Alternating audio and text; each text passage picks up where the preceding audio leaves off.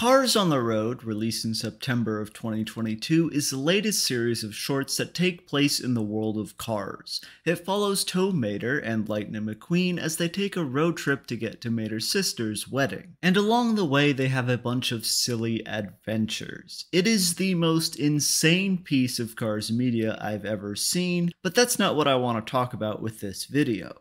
Instead, I want to explore the pseudo-character study that seems to be going on with Mater and Lightning as they go on this road trip, because I find it pretty interesting, but also, it makes me a little angry. We'll start with Lightning. The focus from Lightning's side of things seems to be about fear. It doesn't really do anything with it, but Lightning is generally scared a lot. Specifically in 3 episodes. In Lights Out, he's hounded by ghosts, and the only reason he's not scared of them by the end of the episode is because he doesn't think it was real. It was, and he should still be scared. In The Legend, he's scared because he's alone in the middle of a dark forest where there's apparently a monster, the car's equivalent of Bigfoot. And then he sees it chasing him, which is frankly terrifying. Turns out it was just a monster truck, not a monster, so that's fine, I guess. Then, in Showtime, it's revealed that Lightning is afraid of clowns, and frankly, some of the shots in that episode might make some of the kids watching follow suit.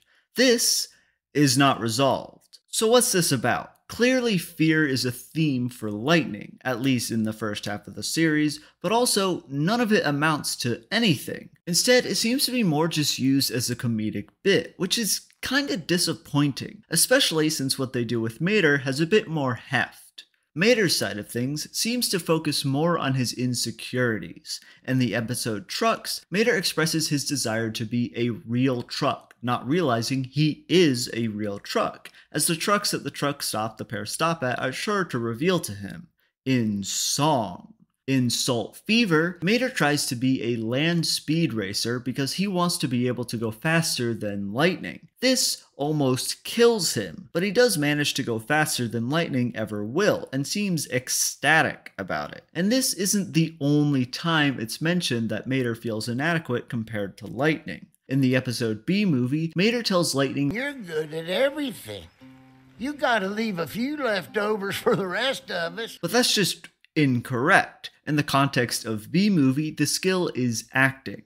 Lightning is terrible at acting, though he expected to be good at it. After all, he's famous and relatively quick-witted, so it makes sense that he would at least have some acting skills. But he can't even do one line right. It's actually pretty impressive. Meanwhile, Mater is apparently just the best at acting. He's so good that the directors keep on giving him bigger and bigger roles and more creative control. This feels like a terrible idea, even if it wasn't Mater, and it clearly is, as the movie is never even made, but my issue isn't that.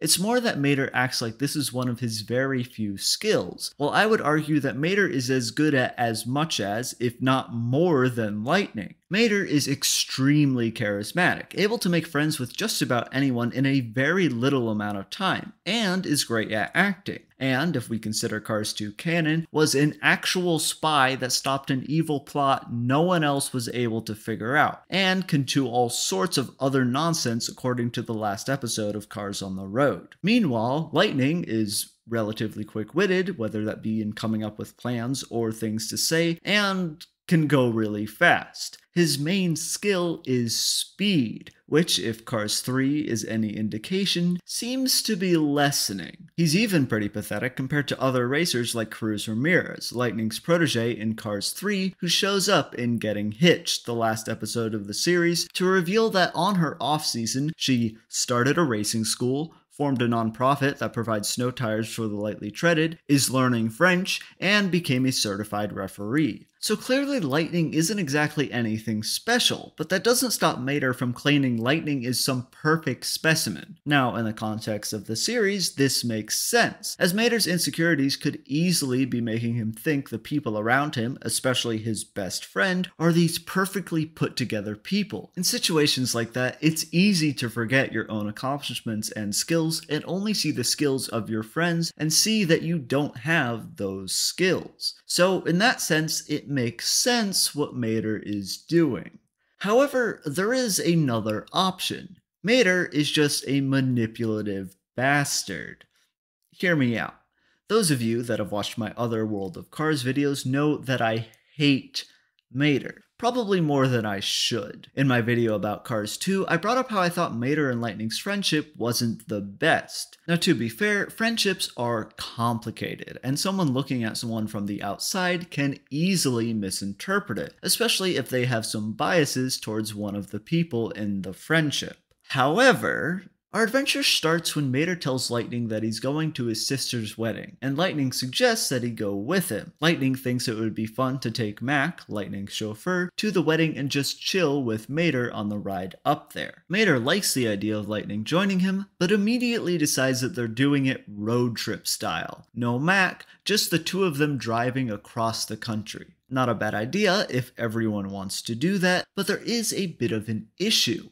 Lightning doesn't seem to have a choice. Mater has decided this, and Lightning just has to go along with it. But Lightning takes it in stride because, hey, Mater's his friend, and maybe it'll be fun. The same could not be said about Mater when Lightning wants to do anything, like visit a dino park, something Lightning happens to be very passionate about. Mater hates this idea, and he voices his opinion about it, and is so uninterested he falls asleep while a tour guide talks about dinosaurs. This is after Mater had planned the last 3 things they did on the trip, and considering what we see in the movies, Mater is always the one planning the adventures they go on. This is even clearer when Mater decides that Lightning gets to pick 3 out of the first 15 stops on the road trip back. And listen, like I said, friendships are complicated. Sometimes it just happens that in general, one person is the one planning everything in the friendship. This isn't necessarily a bad thing. And it's not necessary that your friends are always interested in the same things you are, and vice versa. That would make it pretty difficult to have any friends, and make friendships kind of boring too. And, in Mater's defense, while he does not want to go to the dinosaur park, he does, and he even listens to Lightning ramble about dinosaurs a little bit. So Mater isn't a completely terrible person here, and I'll admit it may just be my bias against him causing me to think he's not a good friend. So instead, let's look at the end of the series again. It's the end of the road trip. They're finally at Mater's sister's wedding, and Lightning is exhausted. He was planning on a nice trip in Mac, and instead he got hounded by ghosts, saw his best friend almost die, got dragged into a Bigfoot hunt, got freaked out by clowns, and almost ended up in the middle of a war of crazy tourists that had gone full Mad Max. So he's excited to not do any of that on the way back, and instead just fly back. I would too, considering. Mater, of course, does not like that idea, but doesn't actually tell Lightning that, because communication is hard, and that's fair, and instead just looks sad, which Lightning obviously doesn't notice because he's too wrapped up in the idea of having a relaxing trip back. This doesn't happen. And instead, Mater's speech at the wedding about you only having one finite life and the importance of spending it with the people you care about convinces Lightning that he should be happy to go on another road trip back with Mater, just so he can have more time and adventures with Mater. This is nonsense. Maybe. Anyone who's been on a long road trip knows that one of the staples of it is the part where the road trip is over and you don't want to see each other ever again, or at least for a couple days. The point of a road trip isn't to enjoy spending time with people, it's to realize how nice it is that you don't have to see these people all the time.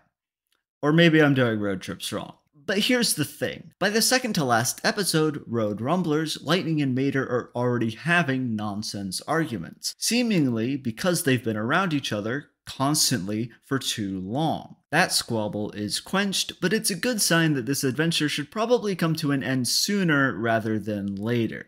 There's also another detail. Lightning and Mater's interests differ greatly. Sure, Lightning gets inspired by Mater's wedding speech to continue the road trip, but that doesn't remove the feelings of exhaustion he was having before the speech. While Lightning likely enjoys some chaos, or he wouldn't be doing the things we see him do with Mater in the movies, Mater is clearly the one that enjoys chaos more, while Lightning likes to enjoy the comforts of modern life more. And there's nothing wrong with that on either side. But the idea that Lightning wouldn't be regretting his decision pretty quickly into the road trip back is laughable. So, from what it seems, Lightning is being dragged through life by Mater, who wants to do everything his way, and while Mater is allowed to be upset at not being great at things and almost getting himself killed because of it, Mater has decided that Lightning is not even allowed to feel bad about not being good at something that he would have expected to be good at. Not a great friendship, and I think Cars on the Road really shows that.